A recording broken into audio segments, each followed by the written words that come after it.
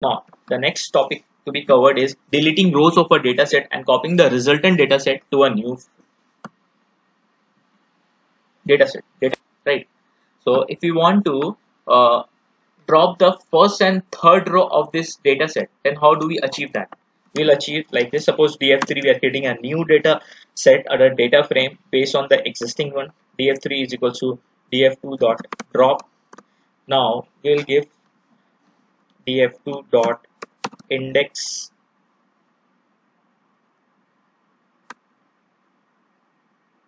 1 comma 3.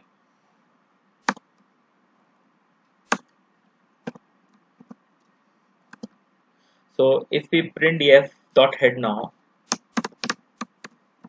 df3 dot head, so you can see we tried to delete the value 1 and 3. So now when we print the df3, the first index and the third index, the row index that is gone, that is being dropped. So this is how we can like drop the rows of a data set and copy, and we have already copied it into a resultant, which is a df3. Now our next,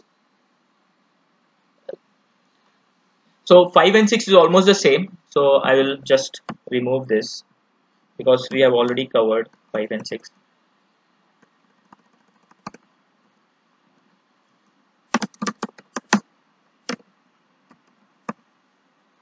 So dropping the duplicate values.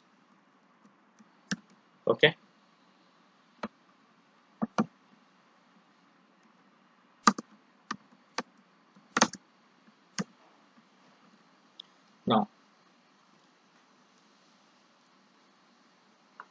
Now in this df3, we have the embarked, one of the column as embarked. So like if what df3 is equals to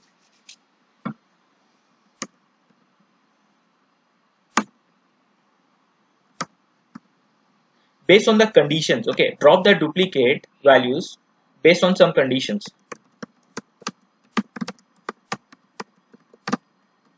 So df3 and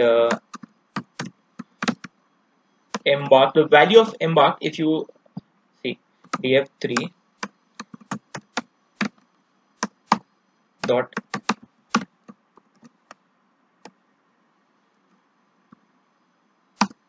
so we have the unique value as s, q and c, and here we can see it's s, q or c, right? So what we do, if this embark value is not equals to, if it is not equals to s, then what happens? Okay, and we give it here, head we store. Okay,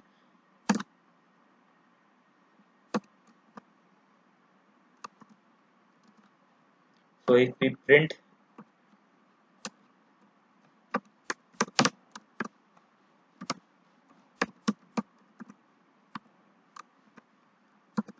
you can see, right, all the values you can see now is here where you don't have any like embark value s. Now even now you can do df3 dot df3 embarked dot, so that s value is dropped. Now the value which is present for the embarked column in this data set is only q and c. Now let's try some other things also. Now let's try to remove some duplicates.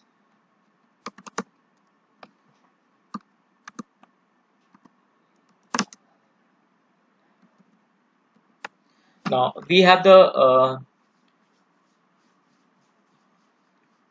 okay, we have the embark column, right? Now, so what we'll do now, we'll check df3 dot info how many rows are there in this. Okay, 22, 21, 22 entries are there. Okay, so what we will do, we will only get the unique values. We will remove all the deletes for this embark column. Like there will be it will be only left with one q and one c. That is how. Okay, so df3 dot drop duplicates dot head.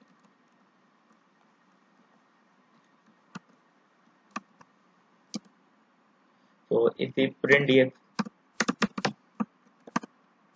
print dup,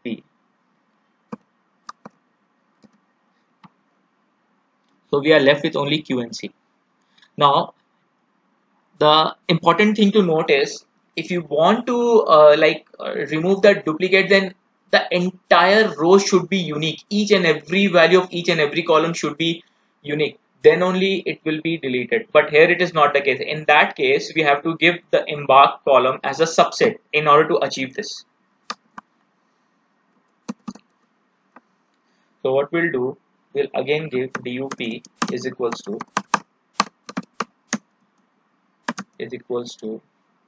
dup dot drop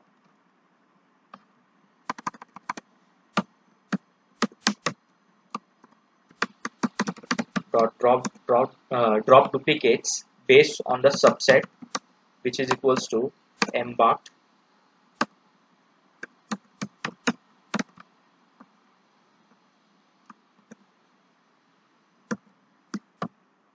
okay, this was missing, this code was missing. Now if we print dup, what will happen? So you see, now we are left with only two rows, and for which the column of embark, one is q and one is c. Please note, by default it will take the first existing row for each q and each c. Now if we give, in order to keep the view the last existing value for q embarked, which is q and c, we can give here keep is equals to last.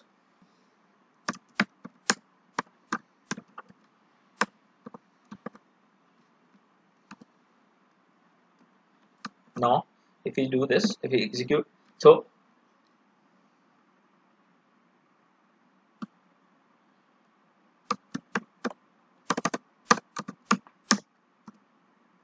okay, because dup is left with only two columns, so what we can do, we can keep dup1 is it, because here dup is not working because there are only two rows. Okay, what we'll do, dup df3, okay, and